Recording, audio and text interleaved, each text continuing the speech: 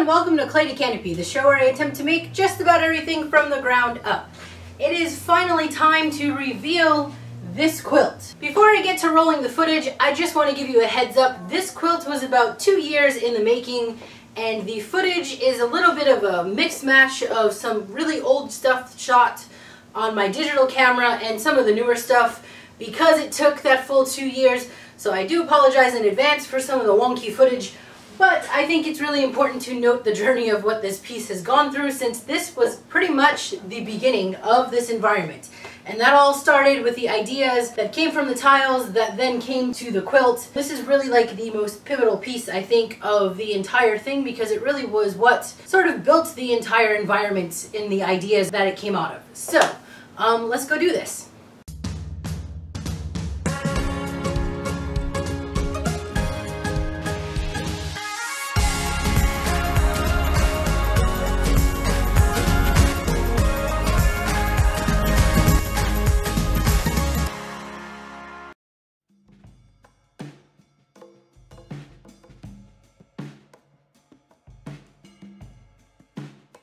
I'm going to attempt to make a polygon quilt. I've never made one before. The pattern looks insanely crazy. To get myself started, I took out some graph paper and attempted to make a drawing, which then I realized was incredibly ridiculous because here I was with these tiny little pieces of paper, attempting to use them as a template to draw onto my graph paper. I went onto the computer, used it to make a basic template. After I did that, I numbered all of my polygons on here with the different fabrics that I had planned to use so that I could map out what I was going to need to get a better visual idea, get a full scale on a graph paper so that I could figure out the fabric using these polygon templates. Made myself a little legend after numbering them and figured out how many of each that I need, which ended up being a ridiculous amount. Just this one bit around for one block is 72 orange bits of fabric just for the outside of one block. Yeah, I've got a lot of cutting to do. Alright, so I decided this is my number one, and that means that I need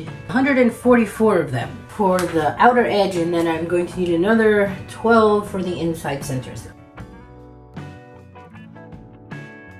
I am attempting to now use the Cricut. I don't know why I didn't think of it first. New to me, and I often forget I even have the thing. I haven't had it for that long and actually have not used it for this purpose yet. So this will be a first for me. I am going to attempt to cut and draw for the seam allowance. So first I'm just gonna cut up some squares so that I can mount it to my mat board that will go into the cutter, and we'll see how this goes. I actually initially buy this thing to use for cutting wood templates, which the maker does cut. Now that I have been doing a lot more quilting, remembering I have this thing to use for it. So a big part of the reason why I've actually invested in this machine is after doing years and years of making stuff, the nerves in my hand are actually pretty shot. Anything that I can invest in that still allows me to feel like I'm still making it from the ground up without too much of technology interfering, I guess, in a way. I'm going to go ahead and inject that piece here. And then, once I peel this off, I'll just get one corner here so we can... Hello, Bubba Man. Look at that. Aha! Did all my cutting for me. This worked out well. I'm gonna go ahead and iron the rest of the fabric and cut up my pieces. Seriously, that took me about 3 days to cut 2,500 hexagons on the Cricut. Had I done that by hand, I probably would be here till next year. Here is what my basic pattern of one of the squares is going to look like. So just laying it out to see what's going to happen. And now I'm going to move on to pinning up some of these pieces so that I can then take it to the sewing machine. When I stitch these, I'm going to start my stitch at the drawn on seam allowance and end at the other end, because I'm going to need the flexibility to pull this up when I go to do the other seam. Alrighty. We got all of those sides attached. Now I can go ahead and add this next bit on. So I'm gonna go ahead and stitch this one on the same way I did the rest of that bit. Here's my last round of pinning on these few, and now I have to join the orange to orange. Starting to get a bit confusing.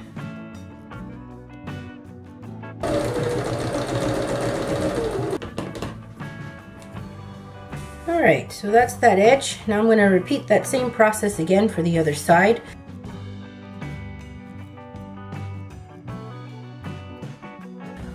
Alright, here we are. This is my first flower pattern done. First of 72. This is that first one up here. I am going to probably spend the next, I'm guessing, about 3 days making the other 72 of these flower patterns before I can move on and start adding in the whites that fill in. Hopefully I make it through the next 3 days with my fingers still intact and my sanity still intact. So here we go. I am pretty much just a novice sewer. There's probably a much easier way of doing this, but I am very formulaic. I will figure out tasks with that kind of mentality. This particular method of getting these pieces together worked really well for me. I found with sewing there's multiple ways of doing things, that it doesn't have to be any one particular way.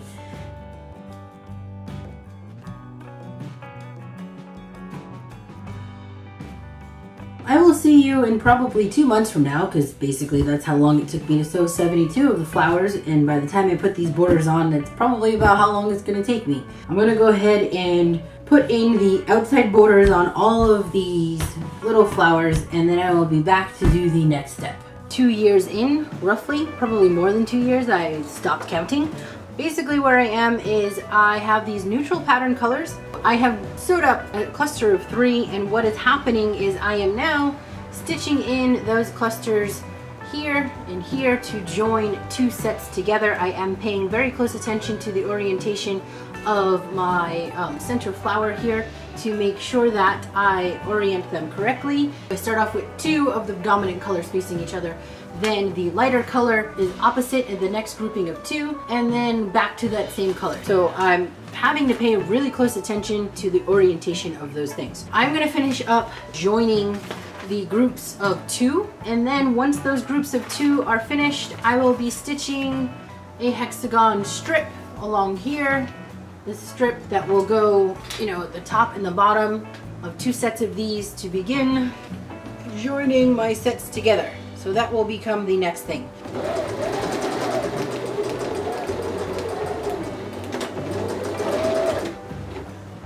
1, 1,500 to go.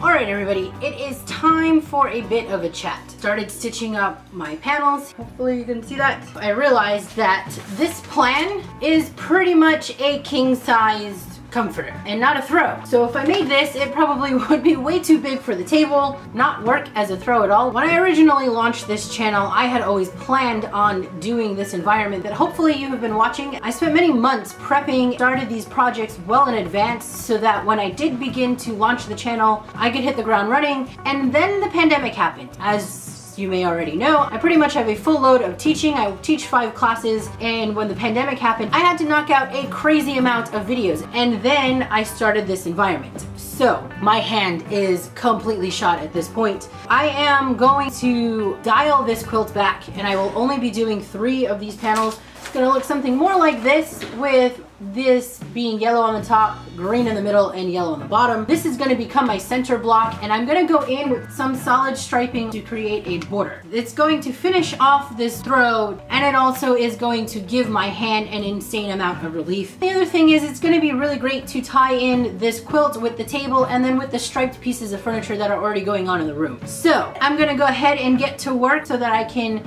get on with finishing this quilt.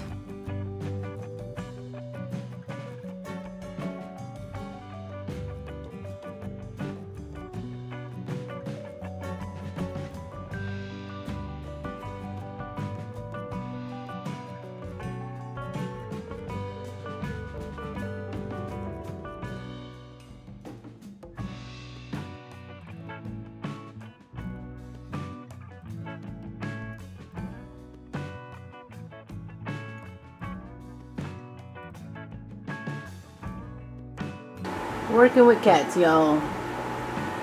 Trying to get some sewing done, but gotta wait. Gotta wait because he's in control. Alright everybody, that is a wrap for this video. Here is the quilt done and completed. I hope you enjoyed this video. Please like, share, and subscribe if you have not done so already, and I hope to see you soon.